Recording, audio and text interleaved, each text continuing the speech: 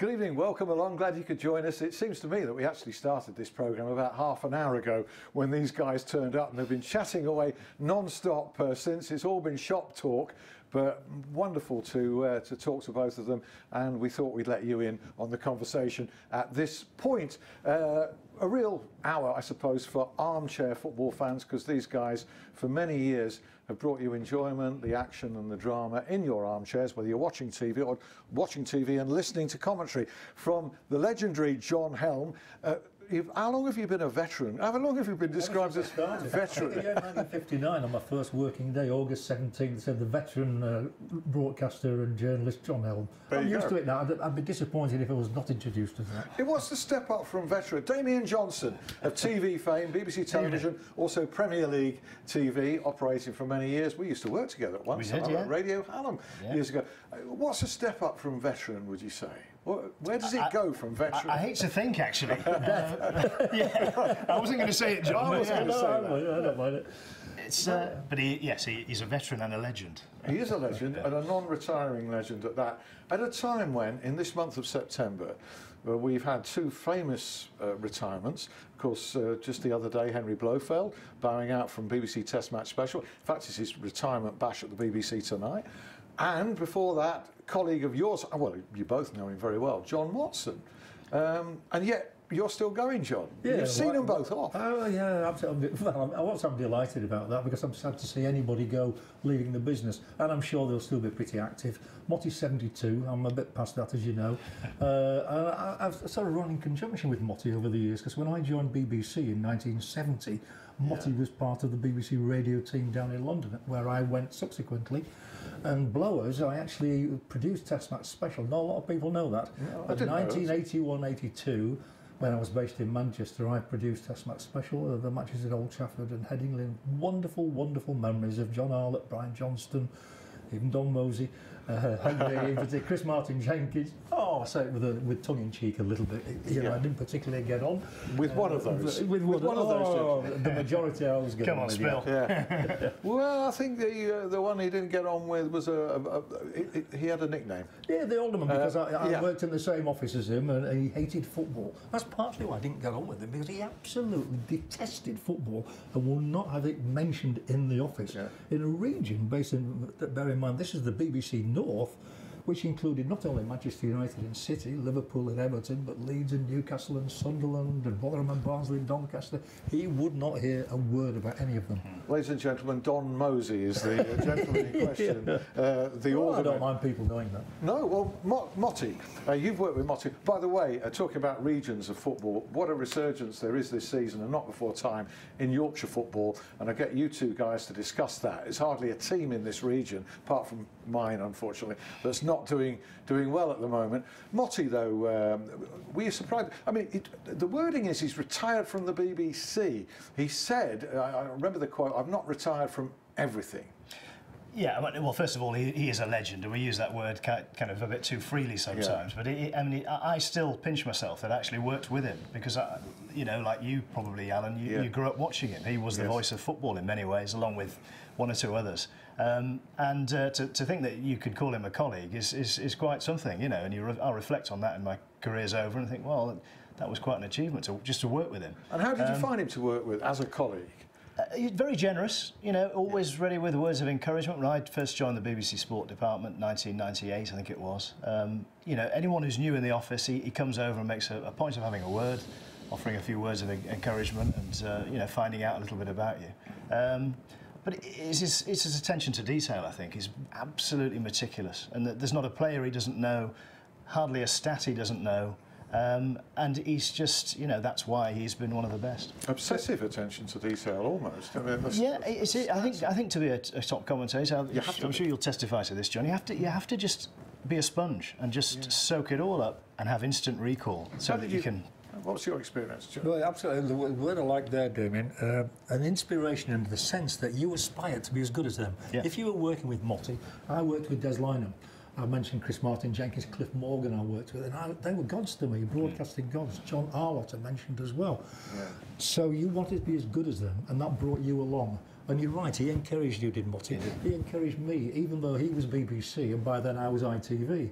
Yeah. And the match I remember in particular was in the '82 World Cup in Spain, where we both did the famous Italy-Brazil game, where that wonderful Brazilian side of Falcao and Zico and Socrates got knocked out by a Paolo Rossi hat-trick. And we were both doing the match, and Motty makes a very nice reference to me in one of his books about the fact that I called it the Rossi hat-trick better than he did. Now, I wouldn't have put it that way, because, as you said, Damien, his attention to detail was absolutely fantastic. If I did, it's because I had a better seat and a better view. Yeah. But that was so nice and magnanimous of him to say a thing like that. Very generous. And his last game abroad, I think you might vouch for this, was in the European Championships in Ukraine and Poland. Yes, it was. Yeah. He didn't want to travel abroad after that.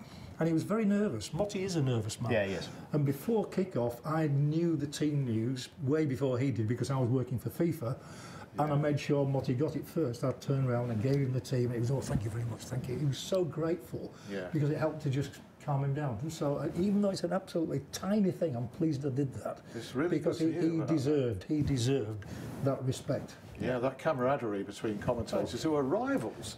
Yeah. It's nice, to, and actually, by and large, you find that in press boxes, don't you? That people do get on. You know, that we are competing, but there is that. There is a spirit between people doing the same job. Absolutely. I mean, if a goal goes in and you don't know who's the scorer, you'll turn around and someone will tell you. I mean, I got in a bit of a pickle at Barnsley once, and I've told you this story off air before, but there was one seat left in the press box, and I got there, and I was sitting next to the Radio Sheffield summariser, and the goal went in, and I called it. It's Owen Archdeacon. And Owen Archdeacon was sitting next to me as the summariser for Radio Sheffield, so I felt a complete, fool. So that is fantastic. If I'd have had a problem with Skinner, Normanton or Johnny Cole. That's right, I was going back a bit further. I mean, I heard a better one than that from Peter Slater, an old colleague on 5 Live, still a colleague of yours. And, he called a goal at Hillsborough, which Sheffield Wednesday have scored, and they said, right, we're coming to you, and then just before that happened, Peter saw that it had been disallowed.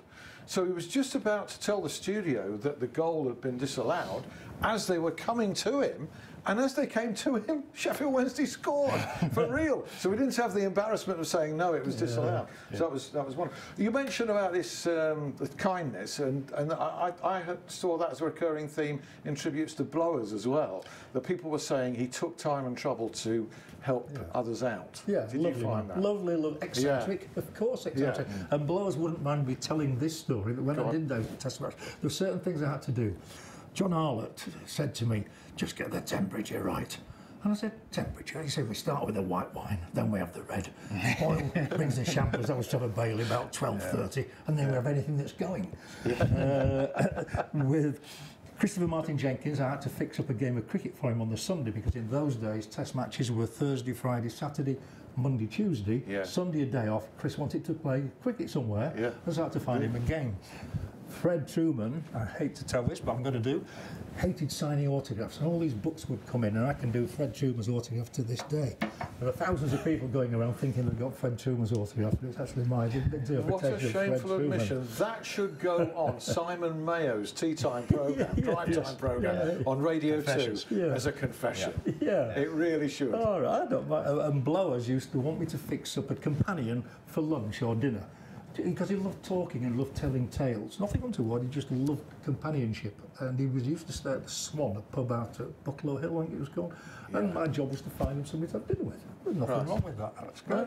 He was a terrific eccentric. I never knew him, I never met him, but I worked with a girl, a woman who was a camera operator, and she'd worked various different roles in the BBC. Donna Lynell, name checker.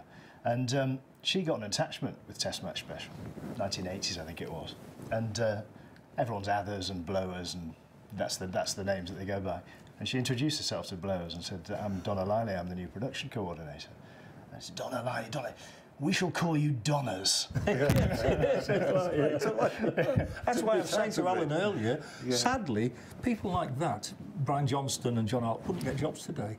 John Arlott used to hate wearing headphones, and he wouldn't be able to cue in any wickets that had happened earlier in the day. He just used to throw them to one side, and I used to just tap him on the shoulder when he was like, good morning and welcome to the Lords, and tap him on the shoulder when it was his turn to finish. Now it's Trevor Bailey. That was it. And he wouldn't get a job now. And Brian, because he did it, as you say, he'd be Johners, I was Helmers or Johners as well, and you the Biggers, and I was like, I've always been get a Bigsy, job, but would he? yeah, no, I don't suppose you would. Well, I don't know. I think I'd employ both of them. I mean, they go such entertainment They had a bit of something over the years. I People would. still employ you. You go around the world working for FIFA and others commentating on football. You've been to Russia and America quite recently. Yeah. I'm going to bring you back home for a bit, just to section now, because this area has been in the doldrums for a long time. It's almost like there's a geographical fault line down the middle of the country, which dictates that anything west of Sheffield is in the, or west of Yorkshire's in the Premier League, and this side's all in the Championship. But we've got Huddersfield Town in the Premier League for starters. What a wonderful feat that is. Fantastic story, isn't it? I mean, I'm up there quite a lot covering it for Premier League TV, and I remember the first day I went, actually, having not really watched them for several seasons. And every team that comes up, there's a bit of momentum, and the people are talking big about we're going to stay up. But there was a real palpable sense that they were serious. Yeah. That they knew that they had faith in the manager, he'd recruited well, and so far it's kind of working all right for them, isn't it? Damian, do you agree with me that you go around far more than I do these days, but I have this feel-good factor about Yorkshire clubs this season? I was talking to Alan earlier about Leeds United. I mean, the top of the Championship. It's not just that. This chairman's got his head screwed on. He knows what he wants. He's got a rapport with the fans already. You know, when he sold Chris Wood to Burnley, he gave them the money back or another shirt of another player. When it was Newport County, he realised it wouldn't be a big case, so they let kids in for next to nothing. And when you walk in, there's a different atmosphere about the place. I've been to Barnsley this year. I've been to Rotherham. Even though Rotherham lost the day I was there, they've had two fantastic home performances, scoring 5 loads of goals. goals. Bradford City. The feel-good factor is really there. It's tangible. It is. I mean, you'd think that next season, and you hope Huddersfield stay there, you'd expect at least one Yorkshire team to join them, potentially. I've been to Leeds a couple of times this season and share your feeling. I don't know the owner, Mr. Radziani, but how refreshing after the years of Ken Bates and what happened in between, GF Capital, was it, and Cellino, that now they seem to have a really proper owner. I did a dinner for the club last year involving a lot of the old players, and the new chairman came. That was something that neither of the previous two chairmen had ever done. They'd never attended a function organised by the club at the club. Says a lot, doesn't he was it? there. I think there's no secret. You've got to carry the fans with you, haven't you? I mean, no one has been successful without doing that. I mean, there are lessons for various clubs around the place that aren't doing that. He bought the ground back, which was the first thing he did. Hugely symbolic, isn't it? Wonderful, symbolic, as you say. And the two Sheffield clubs, like, wow, both in the top 7 already. And top 6, going, actually, top 6, sorry, going really well. Yeah. Going really well. Yeah, absolutely. Sheffield United, rather like Huddersfield, have said a higher level, so what? We expect to compete. And it's just remarkable what they're doing. 3rd in the table. Tony Curry, and I wrote a column in the Sheffield Telegraph this week about it, about 3-4 weeks ago. They only played 2 games, sat there, and I said, where do you see them finishing this season? And he just said, flatly, runners-up. Really? Yes. Really? And there was a long pause, and I can understand why, because it's that momentum thing. Yeah. The organisation, good manager, everybody believes in it, surging belief. Yeah. And they've got a goal scorer, Billy Sharp. Every club that's going to go up has got to have a goal scorer. You can't just do it with a few chipping in every now and again.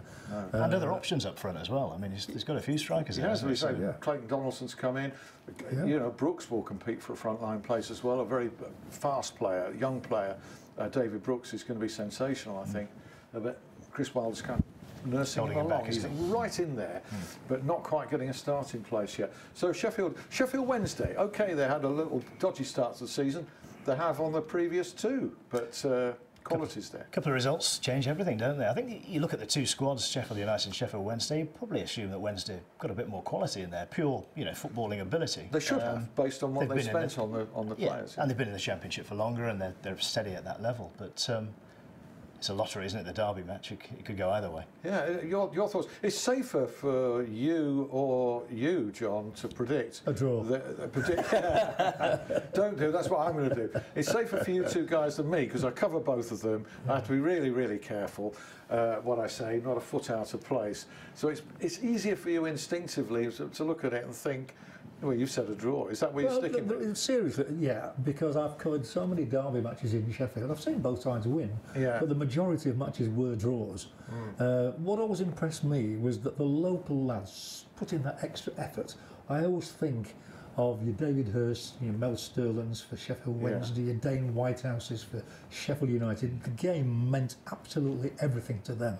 And then, and we were talking of Bob Booker. I'll never forget. Now he's not a local lad, is he? He's a Londoner. Yes. But boy, did that match mean a lot to Bob? And he settled in the city, and he's a folklore hero, isn't he? Great guy, folklore hero, who's got a book out at this moment, and he's going to be here in a few weeks' time as well. I'm delighted to say. Have you got any instinctive gut feelings about this derby? It's at Hillsborough, of course, a week on Sunday. Yes, so that would give Wednesday an advantage, I suppose. Yeah. But you were talking before about the need for cool heads. You know, there's always lots of fire and brimstone at a derby match, but you know that could spill over. You could get a sending off, and the game changes. There's only so much fire and brimstone you can get away with now compared to a few years ago as well. The way they referee the game is different. Which is another reason why I can't add a flash of quality a bit. I'm going draw. I will make the admission that as of a week ago, if you'd have pinned me to the wall and said, if it's not a draw, who do you think might win it? I'd have said Sheffield United, because of the way they'd started, the gung-ho mentality. It means a lot to fans of both clubs, but when you've come up from 7 years in League One, back up to this level, in a sense, the fans are relishing it even more. But Wednesday have won those 2 games, and they're back on a high. So I've got to go back to the original prediction. I will say that I think it's a shame what's being charged. I mean, there's been lots of comments about this, and I think I'm right in saying that Sheffield United fans are being charged something like £42 to attend this game at Hillsborough.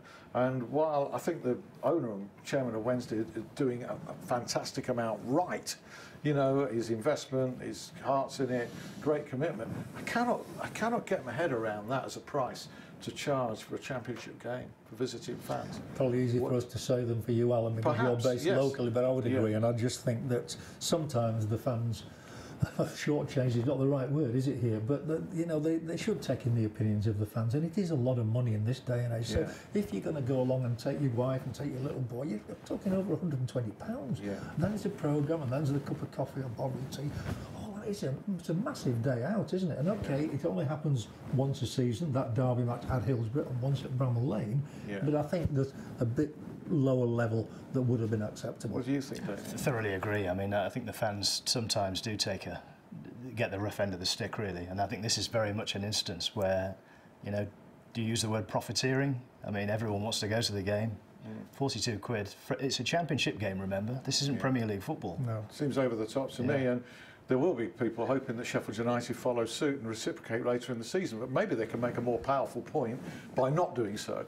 But we'll see what happens. And Damian, another point on that, Huddersfield Town are only charging, what, a tenner or something like that? That's right. It's a very advantageous Premier League game against Tottenham Hotspur. I think they play Leicester that same weekend. And imagine going to Huddersfield versus Tottenham Hotspur for £10. For £10. Yeah. Plus there's a season ticket offers. I think the chairman's guaranteed to give everyone who's been with the club a certain time when they've been struggling £100 a season ticket. Which is a great offer, isn't it? There's a lot of talk about bad owners in football, but I think we're seeing examples round here, certainly at Sheffield Wednesday and Sheffield United, of good owners.